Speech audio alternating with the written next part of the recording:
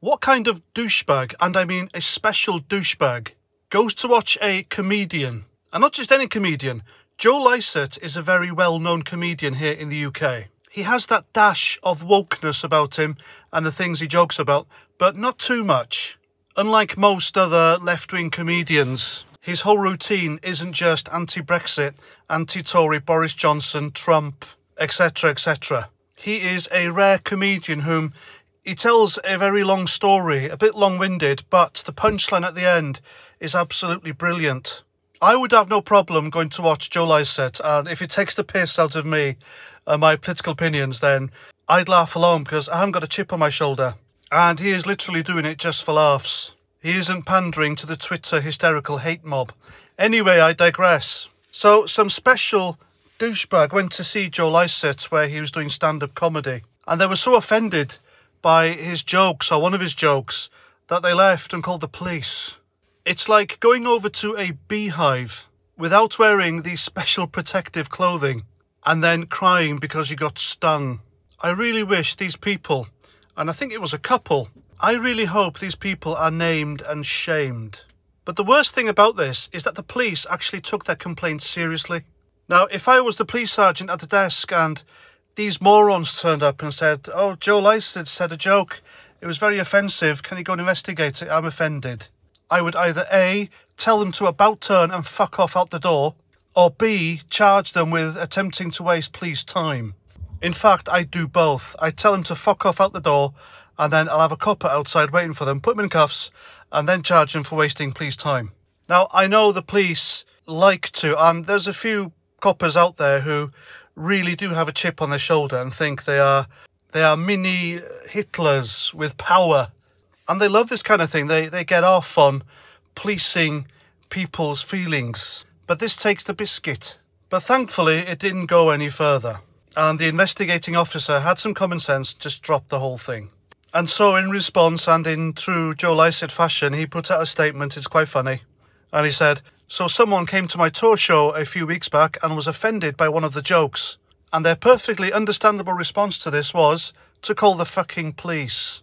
To be fair to them, the Furs were very nice about it all, but felt they had the duty to investigate. This involved me writing a statement explaining the context of the joke for them. I particularly enjoyed putting the words "giant donkey dick" into a message to a police detective. Charmed and hopefully amused, the Rozzers have since closed the matter. You'll be pleased to know that the joke, which I consider to be one of the best I've ever written, remains firmly and proudly in the show. The tour continues until September unless I am jailed. Now, there are people out there who run to the police every time they see something offensive. Are these the same people who police social media sites, ladies and gentlemen? There are hateful, lonely little Marxists out there who keep dossiers on right-wing conservative social media accounts. And then they take him to the coppers. And then they run to the police station as fast as their short, dumpy, fat little legs can carry them. And when they get there, they point to a diagram where the right-wing conservative social media user hurt them.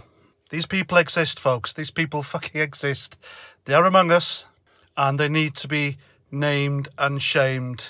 Now, if I was Joe Lycett, or if I was a true comedian and a popular one, I would have these people's faces pinned to the entrance of my show with a little note underneath telling my audience what they did and why.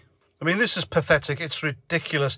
This is the state of Britain today, or the West in general, where self-righteous, easily offended idiots feel they have a right to go to a police station and report a comedian for telling jokes. And I hope to God these idiots have booked a ticket for Roy Chubby Brown's tour, if he does tour again, because they're in for a fucking shock. And I'd be very interested to know what these people look like, because these lefties, they all look the same. Why do they always look like that? I bet they're probably, like the Modern Parents out of Viz comic a few years ago. All their clothes are like organic cotton. They got long, unkempt hair. He's got a beard. She's got her hair in dreadlocks. And they smell of fucking piss. And they're all for the climate change. They got a little note outside there on their window in their house saying they're all for net zero climate change.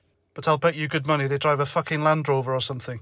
Bloody hypocrites. Anyway, that's what I think. Please let me know what you think in the comments. And you can join my channel if you want. I have channel memberships. Each level comes with its own perk. It's cheap as chips. You don't have to. It's not mandatory.